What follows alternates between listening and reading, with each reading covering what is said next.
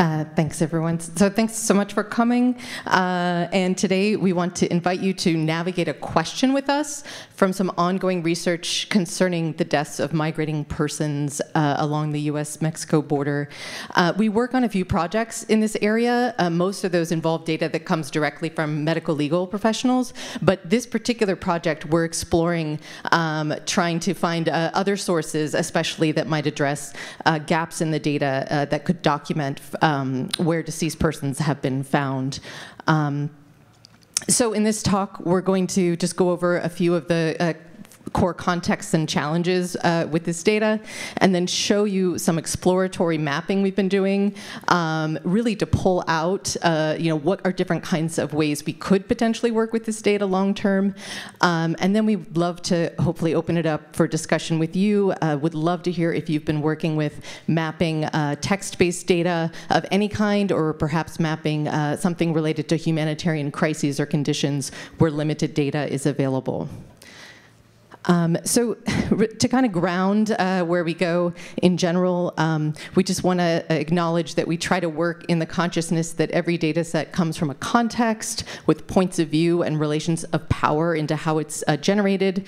And every one, of course, has gaps and silences, very much, including the one that we're working with here. We also strive to keep awareness of our positionality in relation to the vulnerabilities of migrating persons and their families.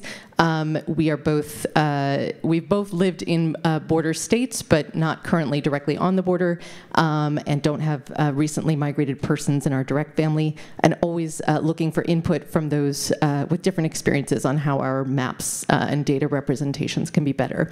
And then any mapping project that deals with the border, of course, is looking at that construct of what a border is, which of course in reality is all kinds of different lived experiences where people cross borders and borders cross people. The specific border that we're looking at in our work here is, we'll refer to as the US southwestern border, though of course it's many other things as well. So with that, I will turn it over to you, Molly. All right, so let's come together around this, the encompassing question that guides our interest on this project, researching migrant deaths along the US-Mexico border, with today our focus being deaths reported on the US side. How might we visualize this humanitarian crisis phenomenon that has been ongoing? And as part of this, our objectives are to really harness a qualitative information source, local newspapers, and to see how that might inform our understanding of ongoing migrant deaths. And associated with that, and given our source, analyzing newspaper articles and what that means in the narration of this particular type of death. So, the humanitarian bit of our research, we've been doing this in different ways for a little over 10 years. And it does serve accounting purposes, where accounting is something where it's the beginning of a process. We can't proceed with action without some information and good information, right? But we don't mean to diminish the event of death in numbers. And to the point, there are, in fact, maps about deaths along the border, US-Mexico border. This is a map from the International Organization on Migration. Here's a map of just one jurisdiction in Texas, Brooks County, Texas. It's in the south of Texas. In this one area alone, you can kind of see that the points on the map kind of stop. Those are stopping within the boundaries of that jurisdiction, and that's 800 cases alone in one place in South Texas. Accounting that happens between states, Texas and New Mexico, you can see nothing goes into what is northern Mexico there. That's about 200 or so cases. And then finally, a map that we have learned from a great deal, which is accounting for migrant deaths in southern Arizona since at least the early thousands, although they have cases going back into the 1990s and 1980s. This is a particular favorite map of ours. It's interactive. It can be queryable. All these are queryable publicly. But this is the only map that we know of, publicly available, that has an estimate of positional accuracy associated with those point locations, which is to say, this is the best map that anyone could use and apply meaningful geospatial analyses. Back to you. Yes, so you know, that map, you know, really, there's a lot of care put into the attending to the data, the geospatial data on that map, to make the point data as accurate as possible, or any you know, variance in the point data discoverable by an end user. This project, quite the opposite. We're working with text narratives that do not have point data inherent to them, and that have very qualitative descriptions of space and place in relation to deceased migrating persons in South Texas. Aha, are you getting whiplash between the two of us? A little bit more about our data source. We have collected a little over 300 individual newspaper articles, all from local South Texas newspapers, that mention in some way a migrant death or perhaps more than one death event.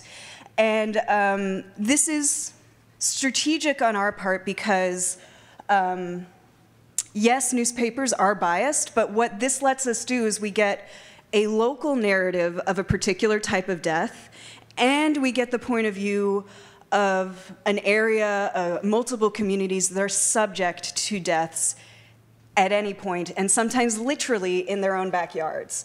And we'll show you an example of what we did to take the text and put it into a spreadsheet so we could start to explore with Mapp visualization.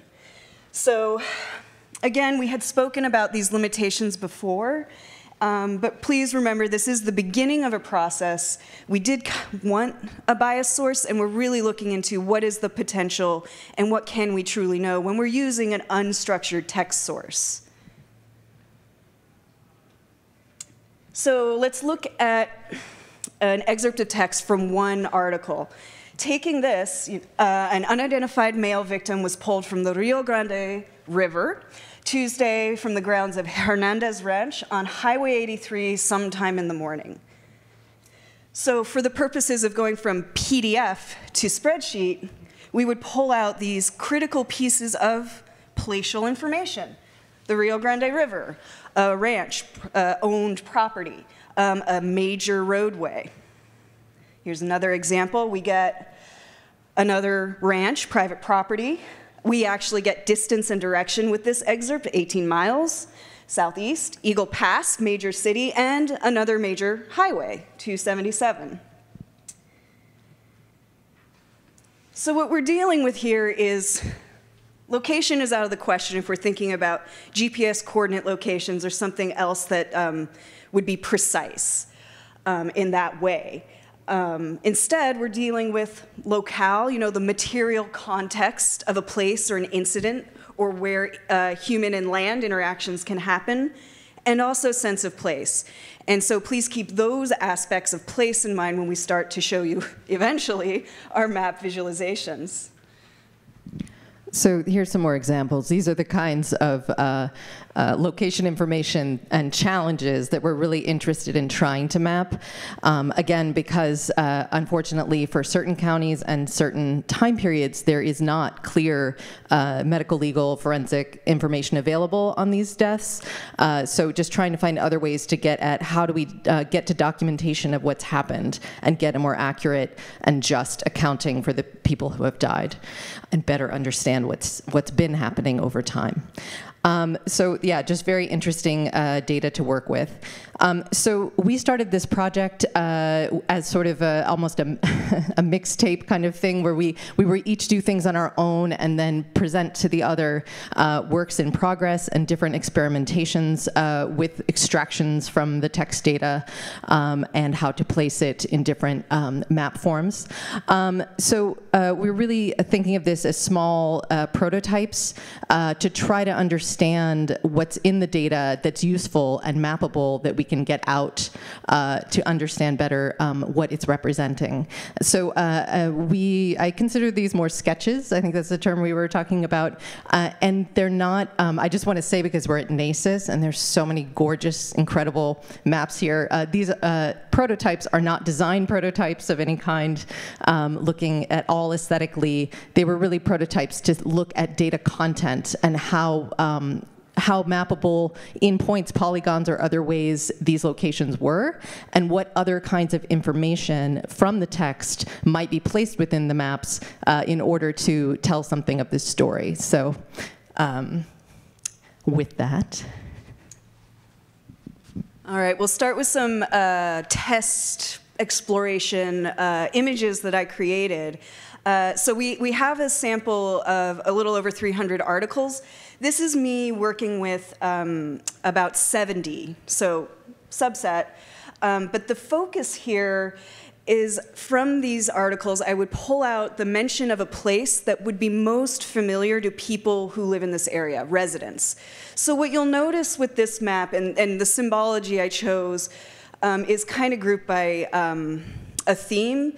So let's see, oh dear.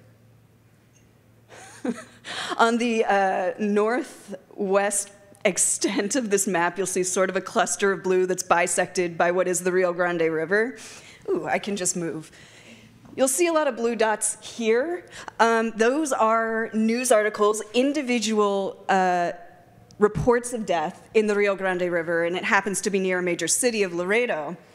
Another typical place a deceased person was found that would be knowable to someone who would read this news article in this area are ranches. There's so many private ranches, well, all over Texas. Most of Texas is privately owned. So you'll see little squares with different colors. Most of them here are ranches. And then, of course, major roads also are very common because in the active migration and avoiding detection, what we've learned by talking to people here is avoid detection, but try to kind of make sure you know where the road is, otherwise you'll never find your way to a major city. Another exploration where you can see my existential crisis and just trying to place a point on a map where I'm going, okay, south of a city and 2 miles off this major road, and so I'm in the middle of a field, and I could put this point anywhere at this juncture. So what we're looking here is any of the 70 news stories that I was working with, if cardinal directions were also included in the description. So it would be most useful if you're like, well, how do I get to this site of death? Well, the newspaper says off Highway 77, from here you might not be able to see it, but major Highway 77, go two miles off it, but you're approaching the site from a southeast of the town Sarita, or something like that. So I get wedge buffers and ring buffers, if ring buffers being, this is a site where I could kind of figure out approximately what they're talking about, but there's no direction for approach. And then for my part, I decided to really focus on this idea of small data, so as opposed to big data, so spending a lot of time with a very small subset of the data. So I only looked at the cases where a deceased person was found in Laredo, and I tried to go into the narratives to try to map those as points as best as possible, which was sometimes more possible than others. And what I wanted to do was then, having those points, pull out discrete pieces, phrases from the text of the larger narrative that might point to something in the story, that might be something we could know about the death, though of course we never get the story of the person migrating themselves, right? But something we can know about the death discovery, and perhaps what the reader, the person reading the article who is a local resident, might learn about what's happening in their place, the places near them, through the experience of reading the article. They may also themselves have, of course, seen other traces, experienced witnessing of apprehensions, and also perhaps found remains themselves. So what I came out of, what was on my mind after doing these multiple small prototypes was really the question of that sense of place and how it may change for residents, especially perhaps as memory. And I went to memory studies a bit to think about witnessing and whether perhaps the change in the sense of place, like knowing that your local shopping center or park had been the site of different death discoveries, might change the local resident sense of place, and that itself could be leaving a trail of a kind of witnessing of these events. And that's something I'm hoping to think about more in our next stages. And then lastly, just because the point data positioning was very difficult, in some cases, often there were phrases where it would be like the 4400 block of Oleander Boulevard, but in fact, then the death discovery was listed as being lifted out of the river. And in fact, there's quite a distance and probably a downward grade between those things. So trying to think about, you know, what are some polygon-based ways, shape-based ways that would follow the path of the description of the death scene, so the river, the canyon, the hiking trail, but that also attend to the fact that in the record it does say it's related to this street, so there's something between those spaces happening. And I did think that this represented the narrative better in terms of the description of place, but I do worry that these large extents of color on a visual basis might give a different sense, because this is not multiple deaths, it's one death that could have happened in any of those places along that polygon. So with that, I think we'll go ahead and get into just reflecting on the experience and hopefully discussing with you so that we have a few minutes for that, because we really would love to hear any comments you might have about qualitative mapping or mapping humanitarian crises or borders. These are some of the things that we're thinking about as we move forward with this project and some others as well. Would anyone like to? Yeah. Okay. All right. Have you thought about also mapping like the qualitative terms that are used in the newspaper articles, or not mapping them, but sort of like what sort of themes, how they talk about the people? Is there specific themes in which the journalist is writing about the people? Yeah, that's a fantastic question. And I would say, I don't know if we thought about mapping it, but definitely tracking it and visualizing it in some way. And I don't know if, Molly, you want to speak to what you did in terms of some of the work you did that was more in that flow graph. So I don't have the data with me here, but among all these 300 plus papers, I did a few like term frequencies. And at least with local, and there were 4 local headquartered newspapers that we have here, there wasn't any sort of temporal or preferential use of a word for migrant. Pardon the phrase, illegal alien came up. Like, we would search these terms just to retrieve, query these articles to gather our data.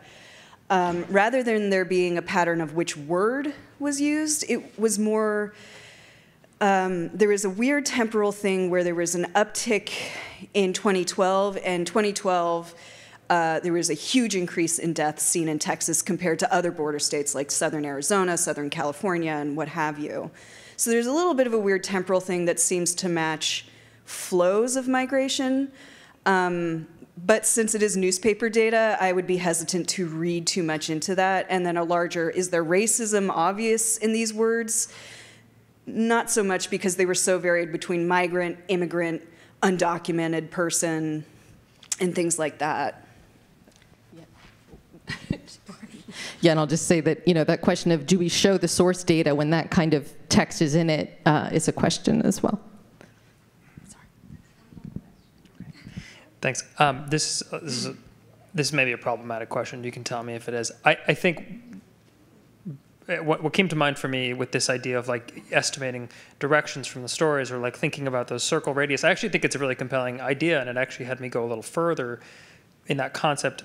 It ceases to become data and maybe a little bit more interpretation, but I'm wondering, like, are there ways you can extrapolate potential methodologies that may have led to the event, like a heat event or a water crossing event, and maybe actually visualize what could have led to the death occurring, and maybe having that be the visual, just to give the impression of the experience of that migrant who was moving through the landscape and what might have caused them to find the ending that they found, as a way of sort of taking that question of, we don't actually know exactly where this thing was, but maybe we can make an assumption about what might have happened here to give a more general sense of the experience.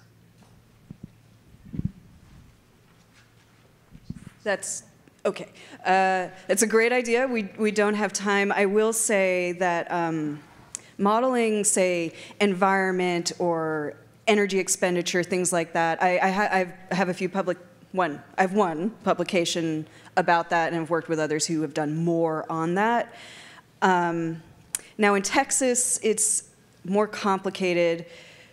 Long-term storage of unidentified deceased people, they will be buried, so people get lost all over again. It's just a majority of unidentified deaths in Texas are migrants, as it turns out, compared to the resident population. Find me later, let's talk about it. Yes, please find us later. We have other projects we work on with forensic data we would love to talk to you about as well, non-narrative data. Thanks so much.